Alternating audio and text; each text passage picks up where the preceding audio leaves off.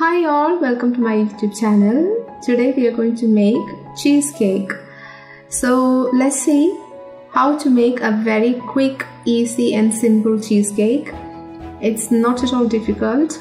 Anybody who loves cheesecake, cheese will like this recipe. We need a very few ingredients for this. So let's get started.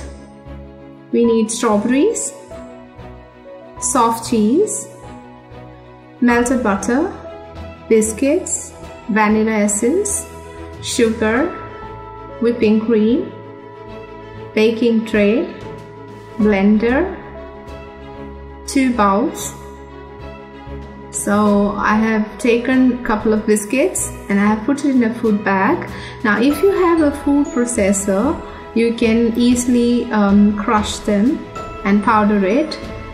Now I'm going to use my rolling pin to crush it and then crush them, powder them really well. How much thick you want the crust to be, you can use as many biscuits as you wish. It doesn't have to be malted biscuit that I have taken, you can use digestive biscuits as well.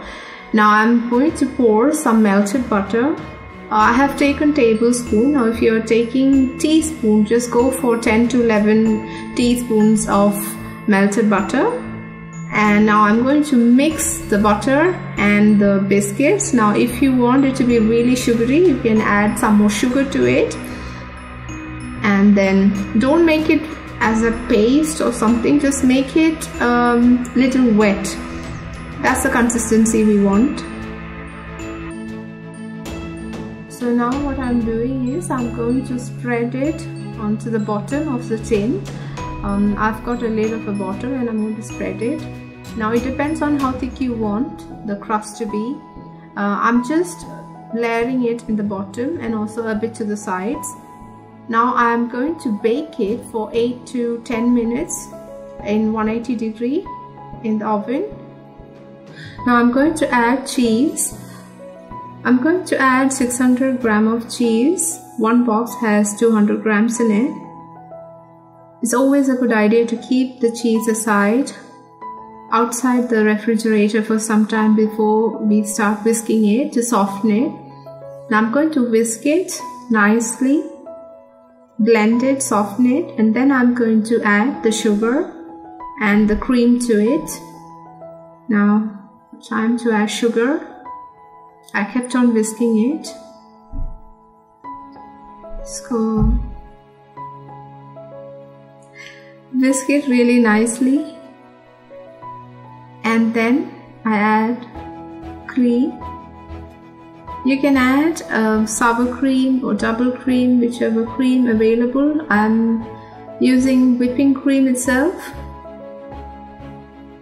That was the only thing available for me that time.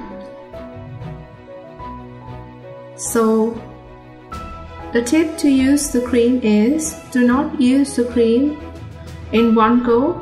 Just add the cream bit by bit.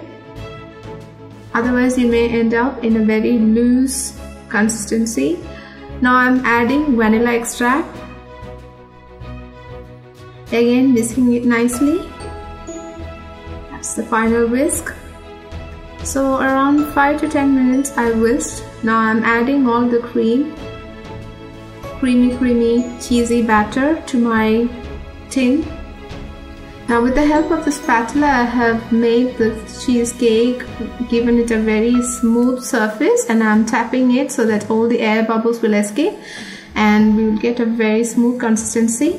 Now I'm going to keep it in the oven for 1 hour, 180 degree. Before I keep it, I have put the cheesecake in a tray with water so that it will keep my cheesecake moist. And now 1 hour is over. Now I'm going to keep it again in the oven for 1 more hour, cool it down, switching off the oven. Or you can also prop it open with a wooden spoon, but make sure that the oven is off so that we will slowly cool down the cheesecake. Now I have taken it out. Now I'm going to run a knife around the edge of the cake. Make sure the cake is really cooled. and ready to be refrigerated. I'm going to slowly open the tin and gently push the tin down. Okay, so it's all done. It's a bit of a, nerve-wracking moment, that one, whether if it gets stuck to the base or to the sides. But it has come out really nice. But it has come out really nicely. Now I'm going to refrigerate the cake. I'm going to put a bowl and then I'm going to refrigerate it for 6 hours. You can even keep it for 3 days so that you will get a well-set cheesecake. But make sure that before you serve, you take it a couple of hours before and keep it outside so that it will be nicely soft. And now I'm going to garnish it with strawberries. So I have cut the strawberries into 2 and I'm just making a very simple design around the edge of the cake. You can garnish according to your aesthetic sense. You can create designs. I've kept a simple rose.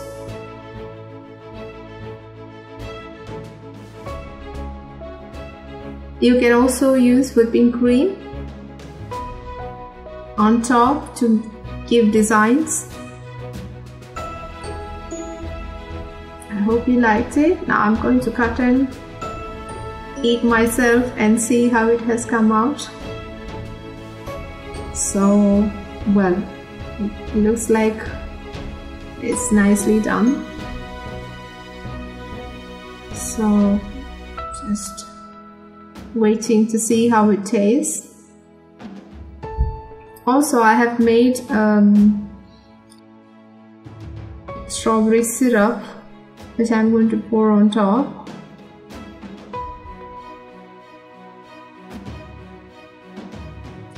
So I'm going to taste it now.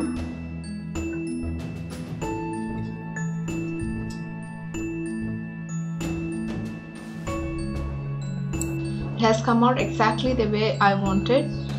If you are a cheese lover, please do try it at home. You don't have to stick to strawberries. You can use some other fruits like pineapple or mangoes. It's entirely up to your choice. And after making it, just let me know through the comments how it came out. Also, if you have liked this recipe, please do hit the like button and also share and subscribe. Thank you so much for watching. Until we meet next time, bye for now.